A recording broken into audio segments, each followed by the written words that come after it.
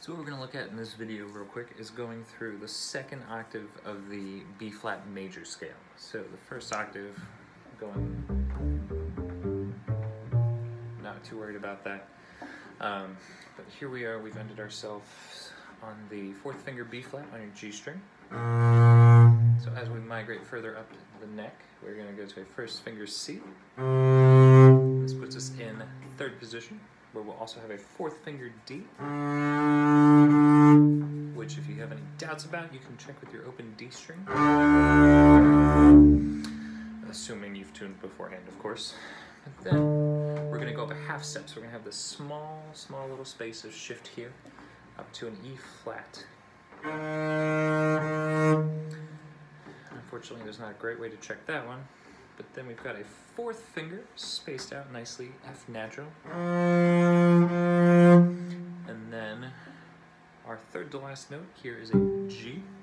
And this G, what is nice here, is that it is a harmonic. So if you have not played these before, what I'm doing is I'm using the side of my thumb, and I use right here where the joint is. And you're going to touch it to the string. You're not going to press down, but you're just going to touch. So that way you're kind of blocking it off dead center between the bridge and the nut. And we're blocking this off, and we get this nice resonance there, and that resonance should be at a G. So, once we've played that G, we're going to play first finger A. What you're noticing is that our thumb is still here on top of the fingerboard. So the problem we run into is we can't clamp around like this because we end up putting a lot of pressure on your arm here, a lot of tension. So what we're going to do is you're going to keep your fingers curled, and you are going to let your elbow come up a little bit more. So you're letting your arm weight be what presses down onto the fingerboard for you. Pressing down with your thumb and your index finger only gets tiring after a while. We want to do as minimal active pushing as we can.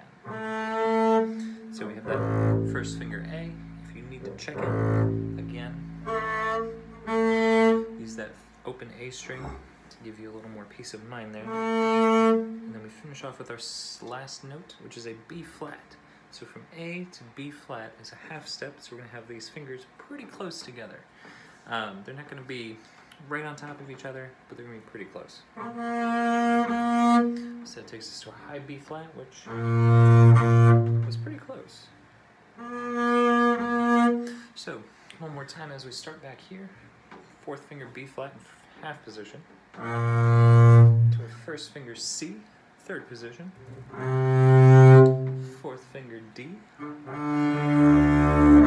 which we can check with our open D string.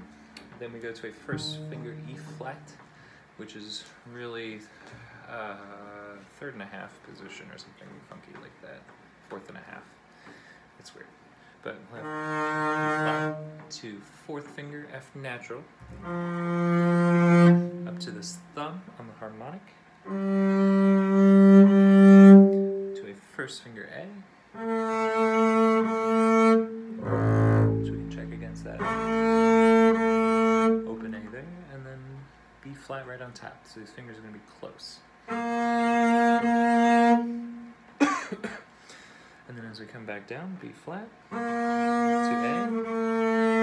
to G, to F natural, to E flat, to D, to C natural, to B flat. So one time running all the way through that,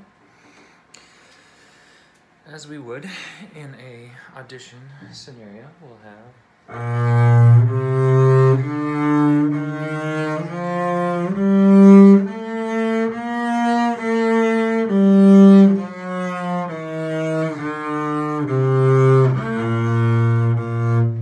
got a little funky there, but you guys get the idea. Nice strong sound, especially when you get up high, will help keep your bass from squeaking. Yeah, hope this helps.